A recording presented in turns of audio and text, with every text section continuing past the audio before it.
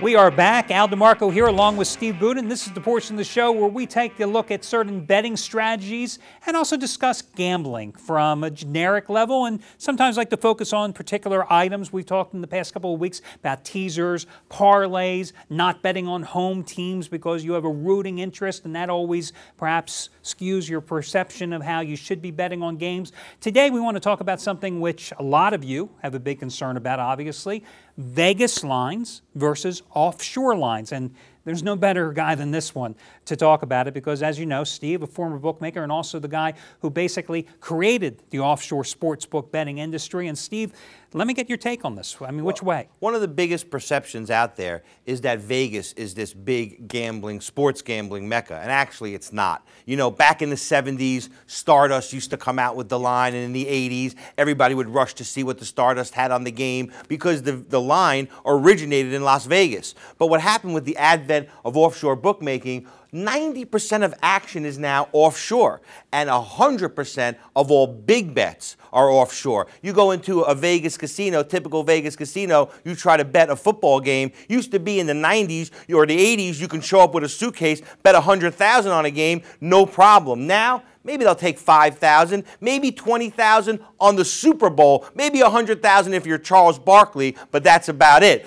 Offshore, no problem. You put it up, you can play it. That's also where a concentration of the wise guy action is. So if you're at home looking at a screen, trying to make heads up, and you see Vegas is 1.5 points off of the offshore line, rest assured the offshore line is seeing more action, more quality action, more sharp action. That's the line you should use as a reference point. You know, and in customer service, we are always getting emails at the site about where should I play? Well, we're not in the business of making any recommendations or anything like that. But the one thing we can absolutely say, whether you're in Vegas, whether you're playing with Joe the bookie around the corner, whether you're playing offshore, you've got to have 2 or 3 different places that you can compare the prices, because maybe this one place is getting too much action on one side. You might get that half point that you would have bought. You might get it for free. Or we also know that historically there are a couple of offshore places, we won't name names, but you guys out there, you wise guys, you know who we're talking about,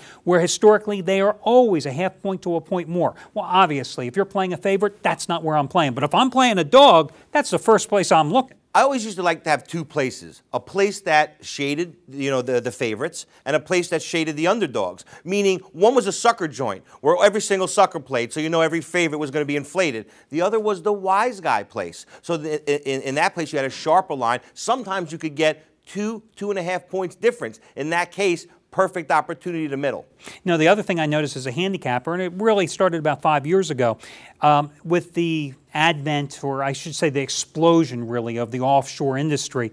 You know, in NBA and college basketball, you used to have to wait until Vegas got off their rear end. 5:30 in the afternoon, they would come out with lines. Right, exactly. I mean, but now, forget about it. You got a real accurate overnight line. You don't have somebody sitting there, a bunch of handicappers, like, well, we won't name any names, a group putting out their projected overnight price. You got a real bettable line that's out there by 6:30 Eastern Time, 7 o'clock Eastern Time for the next day's games. And if you're a smart guy and if you're a good handicapper or a good gambler, you get down on the action then, because it's no different than being in Vegas on Sunday night when the next week's NFL and college football lines are posted. Smart guys know where the wise money's going. And now that they have the action to support it, it's better for the bookmakers to come out with the lines as soon as possible, because then they evolve that line. So in the beginning, they're not taking that big of a bet on the game. They release it overnight, they take a small bet, see where the action's going, adjust their line, because let's face it, you could start every game at Pick'em, and just from the action you get, move that line. By game time, you're going to be at the right line. Another thing we wanted to talk about, you know, you are somebody that likes to play both ways. You like to bet on sports. Right. You also like to wager in casinos. Casinos just for fun. Sports, obviously, it's my profession. Right. So now let's talk a little about casino wagering, sports betting. What is better for the bettor? Well, the better for the better, there's no doubt that sports wagering is better. And I'm not just saying that because I'm the CEO of the largest sports information company. Look, bottom line, you bet a sports game, you're going to get 2 to 2.5 hours of entertainment. Now, if you don't know this, you should know the average bet on the internet is about $20. We're talking movie prices. So it's really affordable entertainment. 2.5 hours sitting in a seat with one risk. That's why the casinos, they hate the sports books. If it was up to them, they'd get rid of all the sports books. The only reason they have them now is so you don't go make your sports bet at Caesars when you're staying at the Mirage and then wind up playing blackjack and slots there too. Slot machines, blackjack, craps, you have multiple volume hands. You have a hand every minute. Sports once in an hour, once in 2 hours. Now you have places downtown and all over Vegas that are offering this in-running betting where they actually turn sports betting into a slot machine. I don't recommend that at all. Very addictive, but you don't make money that way. No. And the bottom line is that you look at this type of stuff and you think to yourself, hey, is there a way to make money? Yeah, you go ahead and you make money by focusing on, as we've talked about before, narrow down the card, find the few select games. You do not bet 40 games. You don't bet 30 games on the card. The more games you bet, the odds are mathematically stacked against you. You find the place where you're going to be playing. Very important to shop around. You make your wagers. Stay away from parlays. Look at teasers. We've talked about them in past shows as well. And that's how you become a wise investor. Well, you got to decide. Are you in it to win it, or do you just want the action? If you're a slave to the action, it's going to cost you. That's exactly it. Okay, when we return from break, we've got 2 more games to take a look at. The Jets-Dolphins, the AFC East showdown. Can the Jets get revenge after losing at Miami? They better.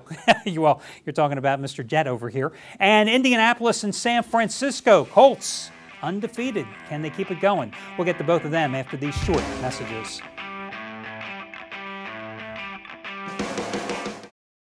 Steve Budin, CEO of the world's largest sports handicapping website, PickNation.com, and I want to take a minute to talk to you about Las Vegas. Spent my entire life playing in Vegas, so take it from me. There's only one hotel that captures the essence of Vegas, and it's the all-new Golden Nugget Hotel and Casino in wonderful downtown Las Vegas. Now you can get a taste of the high life for free because once a month at PickNation.com, we're going to select one lucky winner who will receive a free VIP high roller weekend getaway at the Golden Nugget Hotel. That lucky winner gets a high roller suite, VIP limo service to and from the airport, VIP check-in, and VIP seating to the Gordie Brown Show only at the Golden Nugget, and all for free. And here's the best part. This contest absolutely free to enter, no purchase necessary. Go to PickNation.com, click on the VIP Weekend Getaway link in the top right-hand corner, enter your email address and your info, and you can be the next lucky winner.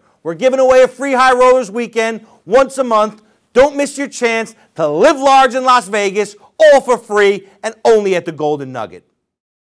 Free. You can't beat free. And guys, I've got an amazing free offer for you today. Hi everyone, I'm DeMarco, General Manager of the world's largest sports handicapping website, PickNation.com. 6 leading sports handicappers. How would you like to get their plays free for 3 days? Today, tomorrow, and the next day. Free for 3 days. The plays of Brett Atkins, Chuck O'Brien, Joel Tyson, Charlie Sutton, Jay McNeil, and Pete Angelo. All 6 handicapping experts at Pick Nation are yours free for the next 3 days. Just go to PickNation.com. Click on the free 3-day trial pass. That's all you've got to do, guys. All their plays for 3 days for free at PickNation.com. And when I say free, I mean it.